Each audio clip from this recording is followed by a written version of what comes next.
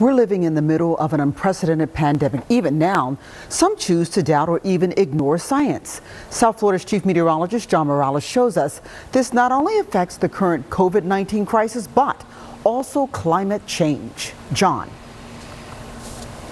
Trina, it seems like every disaster movie starts with a scientist being ignored.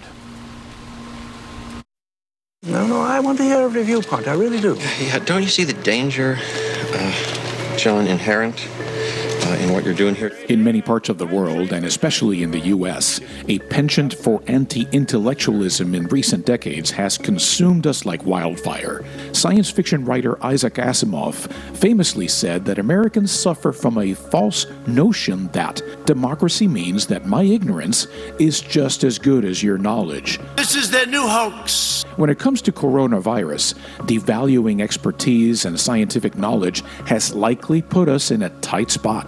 We have it totally under control. We are seeing lots of elected leaders that are still ignoring the science around flattening the curve, even today, when they're seeing what's happening in the big cities. We know that there was lots of people on talk radio, for example, and the anti-science community who were actively spewing this anti-science activities, even in the face of the outbreak. They're scaring the living hell out of people, and I see it again as like, oh, let's bludgeon Trump with this new hoax. So, if skepticism or downright denial of science is causing problems with our current virus emergency, imagine the damage it has inflicted over the course of many years to what historically has been perceived as a more distant menace, the climate change crisis. Some of the same organizations and some of the same people who reject scientific authority on climate change also reject medical authority on the pandemic. Many aspects of human nature make it more difficult to comprehend the building climate threat,